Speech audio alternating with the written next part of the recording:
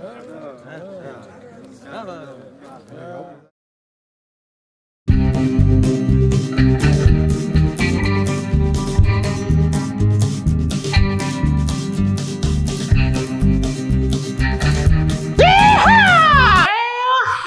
fellow sad shufflers. Tonight, you're finna wrangle up a fresh new bot.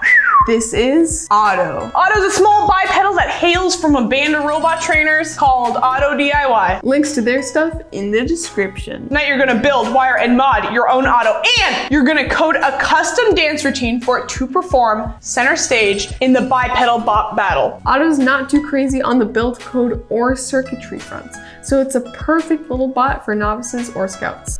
It's time to begin the building process for your newest little friend, Otto. We'll show you us building our wonderful little Otto, but the creators of Otto also made an awesome PDF build guide, which we'll link in the doobly-doo. Step 1, go ahead and grab 2 180-degree micro servos. We ordered some that were labeled as 120 degrees, but they work just fine. 4 servo mounting screws and 1 Otto base. The first step to creating Otto is to secure to his base what will eventually be the servos that control his legs. Use them, screws, TM. Step 2, go ahead and grab 2 cross-type servo horns trimmed to look like this, 2 Otto legs, and 2 servo spline screws. Next, make sure your servos are in the middle of their 180-degree range. And then stick the servo horns into those legs and push them onto your servo splines. Secure with the servo screws.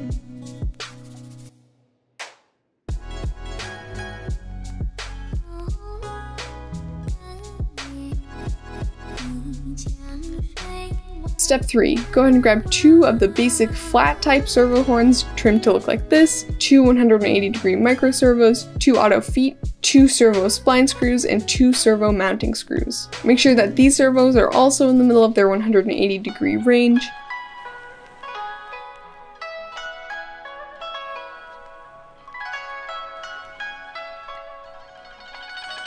And slide each servo into one of Otto's feet. Screw the servo spline screw into the servo and screw the servo mounting screw through the foot and into the servo horn.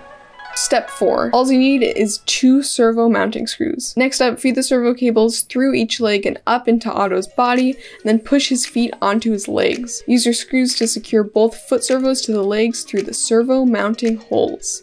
Wow!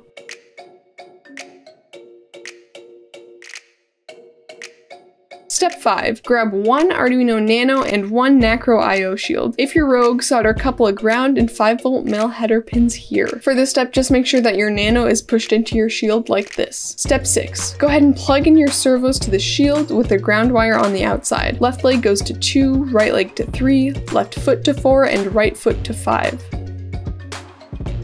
Step 7. Go ahead and grab 1 ultrasonic sensor, 1 Otto head, and 2 servo mounting screws. Next up, pop your sensor through Otto's eye holes, and then put your shield and Arduino in Otto's head and secure with a couple of screws. Step 8. Grab 1 micro push switch and battery pack combo. If you're rogue, all you need to do is solder these 2 wires to the switch and crimp female DuPont connectors on the ends of these 2 wires. We have a link to a handy DuPont connector kit in the description if you want to do it yourself. Also grab 1 basic flat type servo horn trimmed to look like this and 1 servo mounting screw. Mount that switch into Otto's base and use the servo horn and screw to hold it in place. Step 9. Go ahead and grab 1 buzzer. Push the buzzer into the conveniently shaped buzzer hole in Otto's base. Wowza! Step 10. Connect the battery box's ground wire to the ground pin on the shield. Next, connect the available red wire coming off of the switch to the VIN pin on the shield. Step 11. Go ahead and grab 2 female-to-female jumper wires. Next step, connect the jumper wires to your buzzer, keeping track of which wire is connected to the buzzer's positive lead, aka the longer one, and connect the positive wire to signal pin 12 on the shield and the other wire to ground pin 12. Step 12, grab 4 female-to-female jumper wires. Use them jumper wires to connect your sensor to your shield. VCC on the sensor goes to voltage pin 9 on the shield, sensor's trig pin goes to signal pin 8, the sensor's echo pin goes to signal pin 9, and the sensor's ground goes to ground pin 8 on the shield. Step 13. Now go ahead and push that battery pack into Otto's base. Step 14. Party time! Lastly, carefully pop Otto's head onto his base. Kablamo! He's alive! I do believe it's coding time. So the first step in the coding process is to make sure that we have all the libraries that we could possibly need downloaded. You can check your Arduino IDE's libraries folder to see if you're missing anything. Click on File Explorer and go to Program Files x86, then Arduino, and then Libraries. You should see Adafruit NeoPixel, BatReader 9, Enable Interrupt, Oscillator, Auto 9, Auto Serial Command, Timer Free Tone, and US. If you're missing these libraries, here are the steps to getting them. In the Discrizzle, there's a link to Auto DIY's GitHub page. Click on the libraries repository, or repo as we say it in the biz, hit the clone or download button, and then download zip.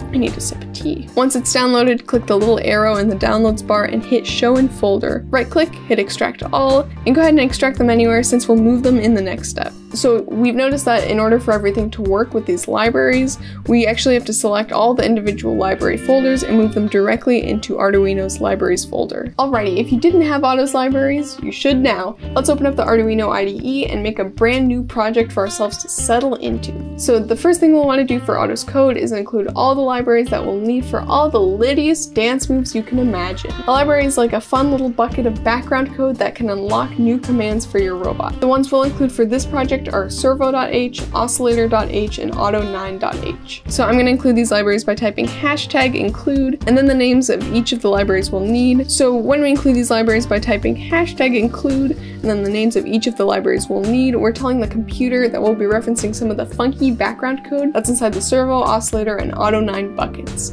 Yeehaw! Next, let's declare an object called auto of type auto9. I'm calling mine auto, but you can call yours whatever you want. Don't worry about the ins and outs of objects right now, but just know that we have to create this auto9 object to send commands to auto. You might remember that when you're using an Arduino, everything in this here setup function runs first and runs top to bottom only once, and then everything in this here loop function runs over and over and over again forever. Inside our setup function, we need to tell the computer a little bit about what pins things are plugged into on our auto. The auto library makes this very simple. All you need to do is type auto.init, and then in parentheses, we need to give it that info it so deeply desires. So first I need to give it the pin numbers that our servos are plugged into. So I could just plop those numbers directly in here, but why do that when you can give those pin numbers names and put the names in there? So I'm going to use something called variables to give these pin numbers special names. For right now, you can think of variables as little labeled storage containers. So I'm going to go back up to above the setup loop and declare some variables of type byte. Byte type variables store numbers from 0 to 255. Type byte, and then the name that we want to call our first servo. I'm calling it left leg, then equals, and then the pin number that that servo is connected to, and top it with a semicolon. So byte left leg equals 2 semicolon. I'm going to do the same for the rest of auto servos, so right leg equals 3, left foot equals 4, and right foot equals 5. I'm also going to create variables for the pins that the buzzer and my ultrasonic sensor's trig and echo pins are connected to. Alrighty, so back to the auto.init command, I'm going to type the names of my servos in the same order I just declared them in, and then false comma 0, and this is just to disable features that we won't be using, and then the name of my buzzer variable, and lastly the names of my ultrasonic sensor's trig and echo variables. Don't forget about that semicolon at the end. Next, in my setup function, I'm going to type auto.home parentheses semicolon. And what this special function does is return the servos to their home or default position. Wowza! Then I'm going to pop a quick delay in there just to make sure that everything has time to finish up before it moves on to the next commands. Now this is where we get wild. Hop onto Auto's coding guide PDF, link in the Discrizzle. Go ahead and scroll down to the last 3 pages and you can see a ton of information about all the possible singing, moves, and gestures Auto can do. So there are a ton of different functions that can make up a dance routine, and some movements actually require you to input certain values. And here the creators of Auto explain what values to input. Wowza! So say I want to make Auto walk forward for 3 steps. I would type auto.the movement I want him to perform, so in this case walk, and then according to the coding guide PDF, I need to pass to it number of steps, amount of time in milliseconds Auto will perform the move for, and direction. So I'm going to say 3 steps, comma 1000, because that's about how many milliseconds I want this movement to take, comma 1, because with Auto, 1 can represent the forward or left direction depending on the movement you're performing, and -1 can represent the backward or right direction depending on the movement. So here's what my dance routine for Otto looked like. So I wanted Otto to walk forward until he senses an object within a few inches of him, and when he senses the object, he breaks out into dance. So I started out with creating a couple variables. One of type Boolean, which means it can either be true or false, and I called it obstacle detected, and I set it to false for right now. So then the other variable I created is of type int or integer, which represents a whole number.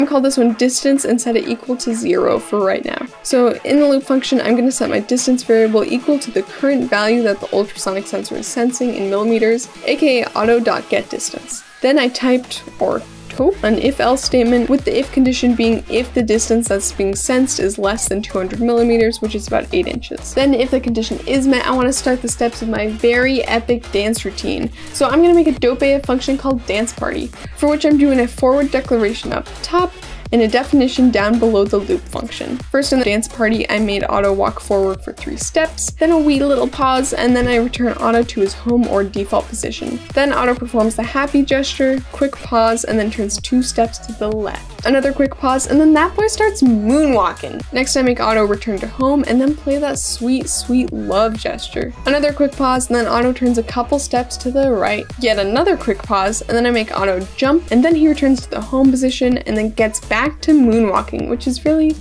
what we should all be doing. Then Otto will relish in the glorious dance victory. Alrighty, so if the condition isn't being met in the loop function, aka if Otto isn't sensing anything, I'm gonna make him walk forward for 1 step at a time in the else. That's just my Otto's dance routine. You should freestyle to your heart's content. One of our final steps is configuring Otto's board. So click Tools and then scroll over Board. And Otto uses the Arduino Nano, so that's what we finna select. Next we need to plug in Otto so we can see what COM port or communication port he's connected to. And then open up Device Manager on your computer by doing the old search and click on ports. For me, Otto's COM port popped up under the name of USB serial port, and right here it says what number it is. Head back to the Arduino IDE, click Tools, scroll over Port, and click on whichever one your Otto is using. Now let's upload our code! Pretty simple, just make sure Otto's still plugged in and hit this little upload arrow right here. Once the message done uploading pops up down here, you're ready to test and tweak as needed. Quick note, when you upload Otto's code, you may see warnings like this about invalid versions for the different libraries, but they can't stop us from dancing, so just ignore them. Now, I do believe it's battle time. The rules for the eagerly awaited bipedal bop battle are pretty simple. Choose a bop for Otto to dance to and make Otto perform the best, boppiest, mad, littiest dance routine ever created. Good luck.